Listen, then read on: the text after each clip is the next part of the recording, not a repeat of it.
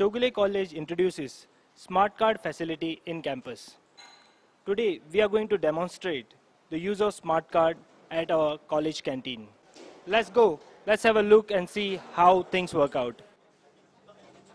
Please pay attention to the following steps as we go along. Step number 1. Wait in the queue for your turn and order your food items.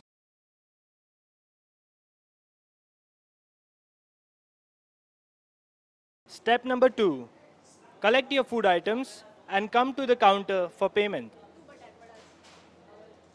Step number 3. The till operator will enter the food items in the computer system. You will hear a beep at the end of the entry. When the till operator enters print, it will appear on your screen. A mobile is placed at the counter, which is your card detector. Place your smart card at the back of the mobile and wait till the please wait screen disappears at the counter. Step number 5. The transaction details includes bill number, bill amount and available card balance would be displayed on the mobile. Step number 6. This is the last step. A receipt would be generated with the bill number, bill amount and the available card balance.